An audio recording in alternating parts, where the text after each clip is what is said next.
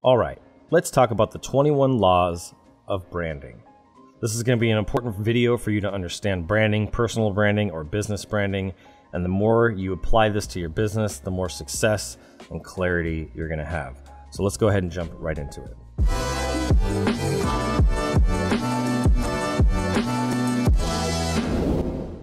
The first law is the law of expansion. Brands become weaker as they expand. A good example of this is as you try to add more services to be able to make more money, people start to not know who you are and what you specialize in. You want to focus your brand on one category. Like my wife, for example, who I'm going to use throughout this video with her brand, Crunchy Cottage. She created a tribe and created a brand that focuses on one category, and that is immune support. And not just immune support, but for who? Who is her target client? And that is what we call crunchy moms. So Crunchy Cottage, one, appeals to crunchy moms, but two, to moms who care about their child or their own immune systems.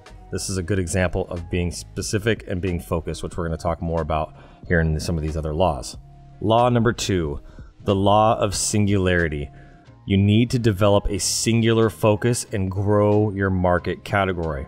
So for example, going back to Crunchy Cottage, her category is crunchy moms, but even bigger than that is immune support products. So in the health category, she's focusing on the immune system. Ways that you can boost your immune system, increase your immune system, and help your immune system become the best that it possibly can. And so what she creates is products that surround that, from detox baths to elderberry syrup to fire cider. There's multiple products that all focus on immune support. So you want to make sure that you're focusing on a singular category. The third law is the law of publicity. Not all publicity is bad publicity. You want to be the first in your field.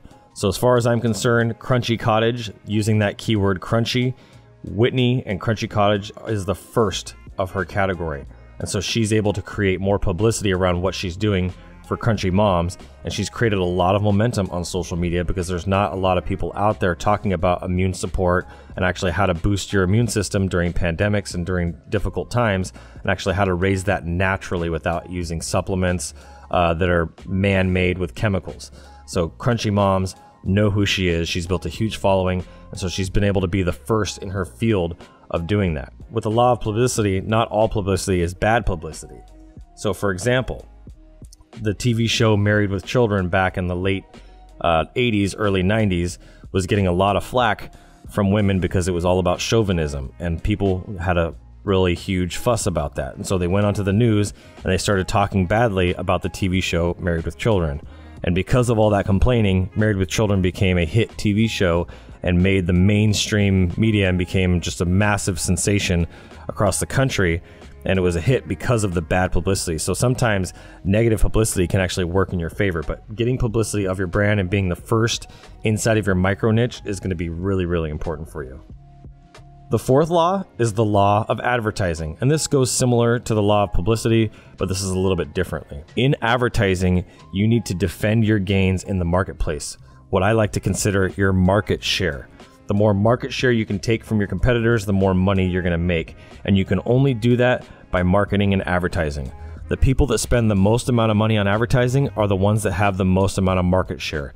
You look at the Coca-Colas of the world and the Pepsis of the world and the Apples of the world and the Who's and the Netflix. The ones that are dominating are spending the most amount of money.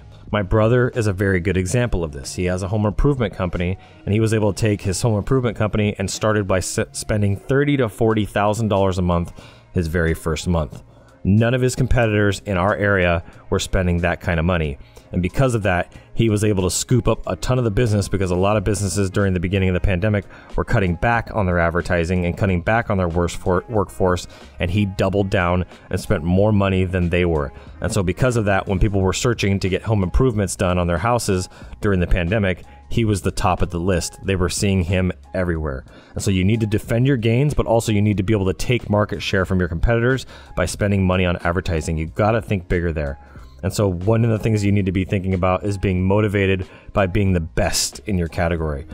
People have a natural a psychological reaction to if they see you everywhere and they see you at the top of the list all the time, they're going to automatically think you're the best because you're spending the most amount of money. And that's not necessarily true, because there are people out there that do terrible work and spend a lot of money, but it just goes to show you if you spend money on advertising, even if you do terrible work, you can still have a ton of business.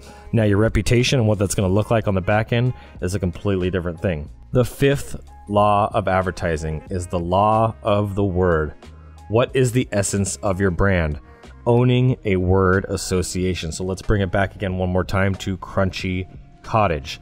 When you hear the word Crunchy Cottage, if you're a woman, especially a crunchy woman, you're going to know exactly what that means. Cloth diapers, natural ingredients, natural detergents. You're not using fake and artificial products, and you're probably not going to let anybody put toxic, poisonous, vaccine type chemicals into a vaccine into your child's body. You're just not going to have that type of mindset. Not that that's a bad thing, but that's what crunchy moms are all about. And so having that word crunchy in her name has given her a word association with her brand. Everybody knows what she stands for. She's created what we call an archetype. An archetype is the type of character that you are. There's 12 different ones. We don't have time for that today, but we'll get into that in another video. But this is a really important topic. When she's on social media, whether it's video, written, memes, everything that she posts and everything that she talks about is about being crunchy. She never has to deviate from that because that is the word that she owns. The sixth law is the law of category. We talked a little bit about category in previous slides, but this one is really important. You want to promote the category and not just the product. She's not promoting elderberry syrup. She's promoting immune support. She is the immune support queen. Everything that she produces is all about helping with your immune system. She has expanded a little bit outside of that with the sleep aid that she has and the anxiety blend, but all of her other products focus completely on immune support, and that is the category that she wants to expand. And that's why she's willing and excited to work with her competitors that also work in the immune support field, because we need to bring more awareness, they need to bring more awareness to the world about how important your immune system is and how you can improve it. It helps the whole industry as a whole, it helps more people, and that's really the outcome of a good brand, is actually helping the industry and helping people. And so that's really what you want to be doing, and what you want to be focusing on is helping people realize that immune support is incredibly important. And however you do that, whether it's with competitors, on your own, through advertising, that is really the big outcome that you want. And just another example of this is a pizza place. Domino's Pizza is not as successful as it is because they make the best pizza in the world. They don't make the best pizza in the world. They make good pizza, but they don't make the best pizza. What Domino's Pizza does is they bring pizza to your house. That is the category that they are. So you want to really hone in on your category. They are a pizza delivery company. They are the people that are going to bring the pizza right to your front doorstep for you. And that is why they're successful, and why they've been able to rebrand as not just Domino's Pizza, but Domino's, because now they can expand upon their category of food delivery. It's not just pizza delivery now, it's wings and pasta. There's all kinds of other things that they have. So you can grow your category by focusing in on it more, and you can end up having more products to sell rather than just pizza. So I wanted to give you guys that as well. The seventh law is the law of fellowship. And I touched on this briefly, but this is really important. We have people that we've tried to collaborate with on Crunchy Cottage many, many times. It's because my wife, you're going to hear me say we a lot. I've helped her grow that brand, create that brand. And so we've put a lot of time and energy. And there have been multiple people that we've been able to collaborate with to really grow her category, to be able to expand. And there are some people that just refuse to want to work with us, even though they're in the same category. And I'm not going to mention names, but there's people out there that refuse to help because they just see us as competition. At the end of the day, helping people is what's most important. And if you're so worried about your competition that you're not willing to collaborate and have fellowship with them and figure out how you can make your industry better and how you can serve more people and help people get well, then that's shame on you, because the law of fellowship is created to actually help more people. And that's what we're in business to do. It doesn't matter if some of the business goes to your competitors. If your industry grows by 50% because you're collaborating, everybody's going to make more money, including you. So this scarcity mindset is really an unhealthy mindset to have in your branding. You need to be thinking from an abundance mindset and how you can collaborate and help other people and expand your industry, expand your category to help reach more people and impact more people. The eighth law, and this is my lucky number, is the law of credentials. Credentials and quality. Credentials is something where you need to be using social proof. So reviews, video testimonials, written testimonials, recommendation letters, recommendations on LinkedIn. There's lots of different ways that you can build your credentials, including case studies. These are very, very important ways that you need to be building your credentials and showcasing your product. And you'll notice there how it says credentials and quality. Your product quality will speak for itself. If somebody drinks or tastes or eats or goes and experiences dealing with you one-on-one and they're not happy, that is a pure indicator of the quality of the service or the product that you provide. When someone tastes Crunchy Cottage elderberry syrup, they will hands down know the moment they take that is the best elderberry syrup they've ever tried in their entire life. Not only do they have the reviews to back it up, but we also have the product quality in itself. So your credentials is the quality of your product or your service, as well as what people are saying about it in video testimonials, written reviews, on Google reviews, and anywhere that people are talking about your brand, even in in-person events. This is a really, really important piece of your brand. The 9th law of branding is the law of quality. Must have the highest quality product or service. I touched on this a little bit, but this is really important. I really want to send this home with you. If you have the highest quality product, that doesn't come at the cheapest price. Now, you can be on the other side of the spectrum if you want to do volume and you're not worried about the quality of the product, but you're worried about the speed, or you're worried about getting more out at a time, whatever your product is, then the quality of your product is going to be focused more on the speed of it, the speed of delivery. It's not always about the actual quality of the product itself, but of the service that you're supplying. So there are 3 things that we typically tell people: quality, service, and price. If you're going to be the most affordable, they can't expect the highest quality, but you can still have a good product. But if you have the fastest or the cheapest price out there and you're able to get into more people's hands, that is valuable to people. So just focus on that. Make sure that you're offering a quality service or product, or both. If you can do both, then great. But you want to at least make sure that you have a high quality product. And even if you can't deliver it fast, or if you don't have the cheapest price, then you can flip-flop that and give it for the cheapest price, but you still have a good quality product. And that's what's going to help you stand out from everybody else. The 10th law is the law of extension. Line extensions, or adding other products and services to your lineup. This is something I've touched on a little bit again with the elderberry syrup. A natural product, a direction to go for the immune support was something like a probiotic, which is a common one, is the fire cider. Sweet Sunny's fire cider. That is a law of extension. That is an extension that we added to the business. My wife has recently also added another extension to the business with the anxiety. Your health is very, very important. And so your mental health and having anxiety will keep you from living the life that you want. So she was able to add not just an immune support product, but now she's adding some mental health stuff with anxiety and sleep. Without a good night's sleep and with bad anxiety, you're going to struggle. And so she wanted to create some line extensions to her product that took it beyond just the immune support. And so she's now kind of growing her product and growing her service, and I don't think she'll grow past that, but it's really important that you consider, if you're doing graphic design or if you're doing web design, you can add a line extension like business card design, print design, vehicle graphics. There's all types of extensions that you can add to your business that are going to end up serving your customers at a higher level. When I first started my business doing printing, I started by doing graphic design and printing, and that was it. That was the only 2 things I did. And then as more people came in, they started saying, I need signs, I need vehicle graphics, and we added those lines in. And then next thing you know, they said, well, I need to help my business online because online is becoming important. And then we added web design.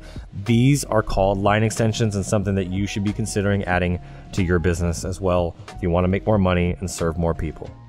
The 11th law, and this is a big one. This is probably the one that I've had to work on the hardest, and that's the law of consistency. Speaking about these videos that I do here on YouTube alone. The more you show up, the more consistent you are, the more value that you bring day after day, week after year. There's a saying is done is better than perfect.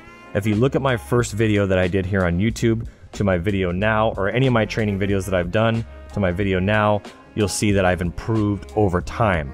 Once you get to 100, 200, 300 videos, you'll start to see that difference. It's just like working out in the gym. If you show up every day and you show up for a week every day, you're not going to see huge results. But if you show up every day for 365 days, you're going to start to see huge results. Now, if you do that for year after year, that consistency is going to help you improve your skills and improve how the customers see you and your brand overall.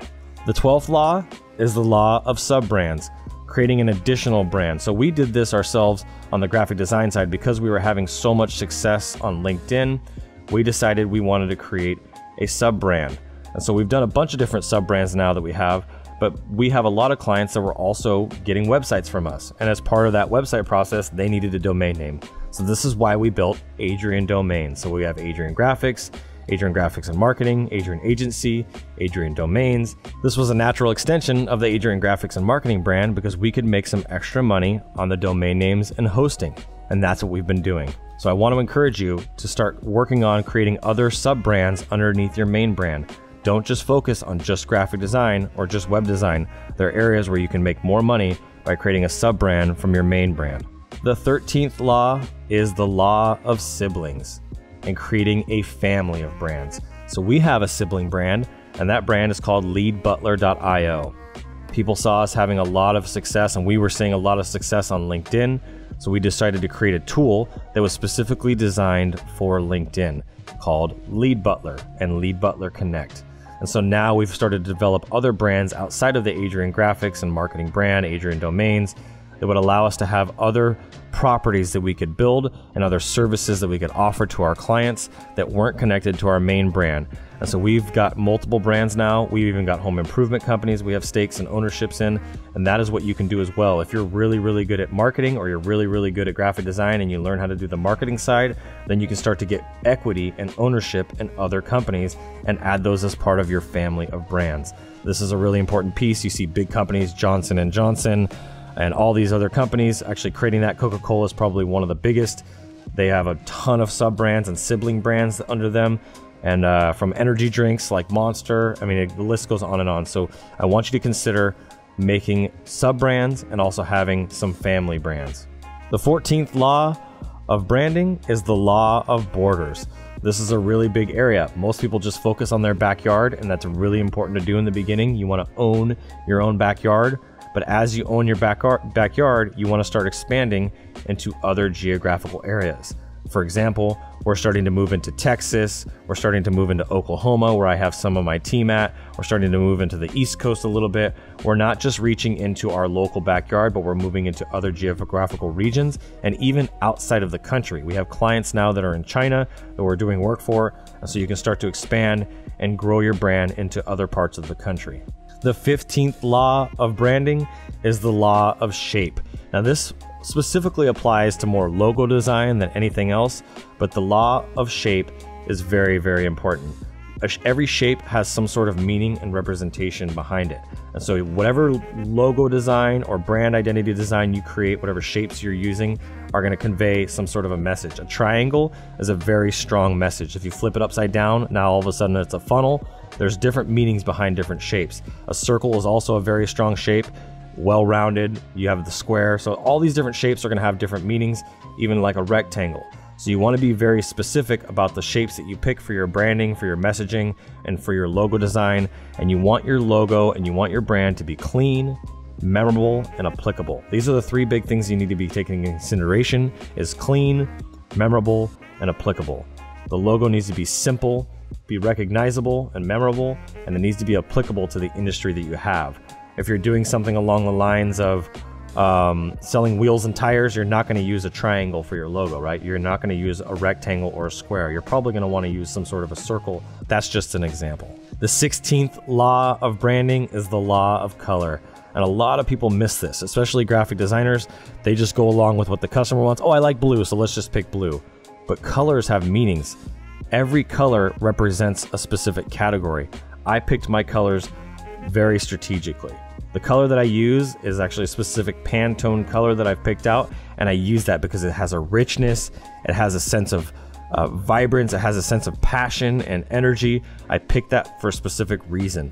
White represents a purity, blue represents valor. Every color has a psychology and has a meaning behind it. That's why McDonald's uses red and yellow, because those are colors that make you hungry. So you want to make sure that you're picking colors strategically, and when you're doing your branding, this is a very, very important piece that you do not want to miss. If you're going to use black and white, then that's going to come across as minimalist and elegant. The 17th law of branding is the law of the name, keeping it short, unique, and meaningful. The name of your business is very important. It's an important decision to make when you're dealing with your company.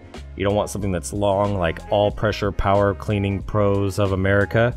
You want to make sure you focus on something short, like Crunchy Cottage, or Level 1, or Adrian Graphics. I even added the and marketing because I wanted people to know what we do. But a name is a very important piece of the business, and the shorter you can get, the more memorable it's going to be. That's why you have companies like Home Depot, or Lyft, or Uber. So focus on creating a name that's short, memorable, and unique, but you don't want to make it too unique. There are a lot of companies that are going and spelling like Phoenix, and they spell it F-E-N-I-X-Y, and all these crazy characters and names. You don't want to get too creative and too unique, because then it's going to be hard for people to find or spell. So try not to do that too much. That's been a common thing in the last decade or so of companies using funny spellings for their names, like Fiverr, F-I-V-E-R-R. I'm sure you've heard of that. Or Lyft, L-Y-F-T.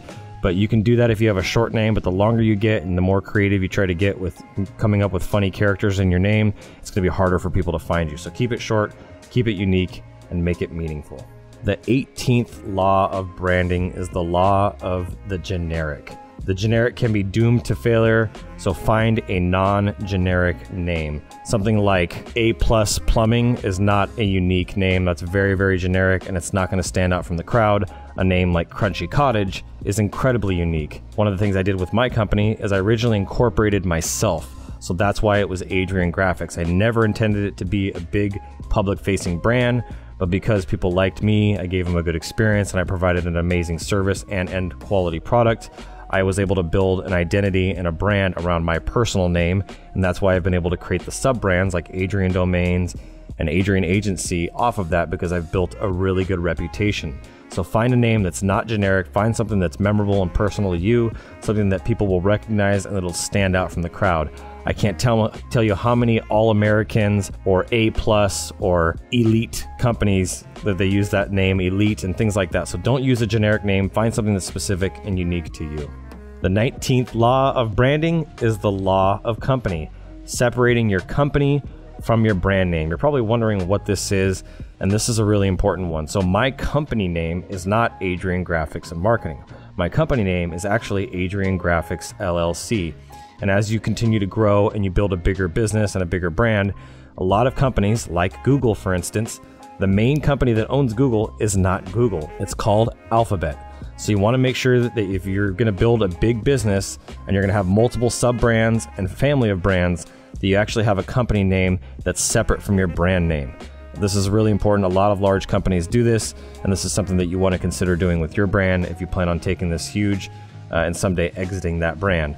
Making sure that you have a holding company that actually owns the main brand name that the public sees. The 20th law of branding is the law of change. Everything changes and nothing stays the same forever. Brands are evolving. If you don't evolve and you don't adapt, you end up like Blockbuster or Redbox. You have to evolve, you have to change. This is really important to understand because the company and the landscape with the online world growing the way it is changing every single day. And so you need to be staying on the cutting edge of things and be aware of the changes that are happening to your industry and not just stand against them. It's okay to do that sometimes on specific areas. When it comes to technology, this is an area that you're probably going to want to go along with. Technology is advancing very quickly and it's hard to keep up with, but it's important that you do because technology is going to move and so are the future generations with it. So you don't lose your customer base and become obsolete, you really need to understand that the law of change is inevitable and you need to adapt and evolve with it. The last law of branding is the law of mortalities. All brands will die and need to be reinvented. There are dozens and dozens of examples of companies that have done that over the years. Bonnie Plumbing is a very good example of that. After a certain amount of time when that company was acquired, the face of Mark and Candace just was no longer going to work. So they needed to rebrand the entire company because it was owned by new people and Mark and Candace were no longer a part of that. Just like if I were to sell my company, Adrian Graphics, they would have to rebrand and make it less about me and more about the team or the people or what they're doing as a company differently once they buy it. So it's really important that you understand that all brands have a mortality rate, and if you don't evolve and change and make them better over time, that they will die.